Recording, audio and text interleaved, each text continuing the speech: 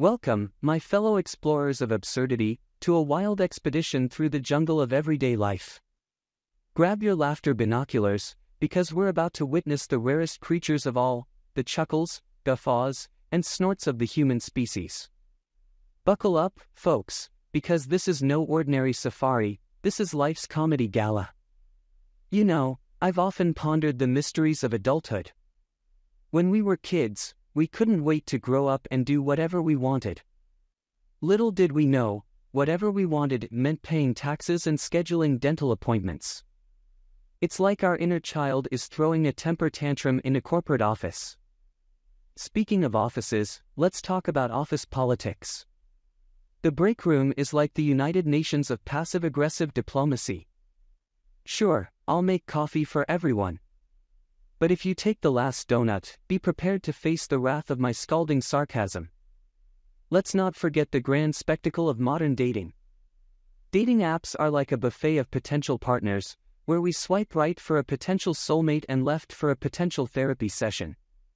And don't even get me started on the art of deciphering emojis. Is that a wink or are you having an allergic reaction? Now, let's venture into the realm of social media. Remember when we used to have genuine conversations with people?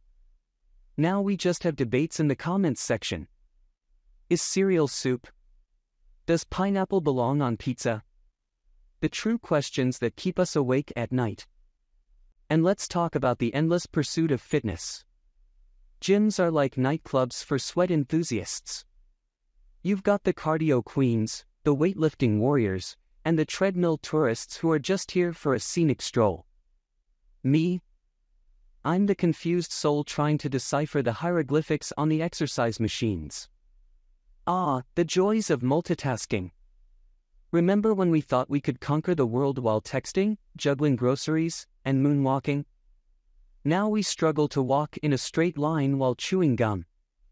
Don't mind me, I'm just performing a circus act of chewing and walking. Moving on to fashion, they say style is a reflection of your personality. Well, I'm pretty sure my personality is an eclectic blend of I woke up late and this was the only clean shirt. Who needs haute couture when you can rock the I meant to wear this look? And let's take a moment to appreciate the magic of public transportation. Buses are like a melting pot of humanity, where the scent of adventure mixes with the scent of questionable choices.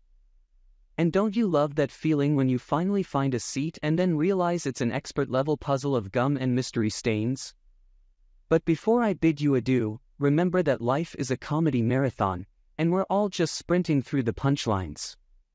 If you've laughed so hard that your neighbor asked if you're okay, hit that like button. And if you want more laughter than a clown in a whoopee cushion factory, don't forget to subscribe and share this video with your fellow laughter enthusiasts. Thank you for joining me on this whirlwind of hilarity. Until we meet again in the great comedy arena of life, keep embracing the absurd, finding the punchlines in the chaos, and spreading laughter like confetti.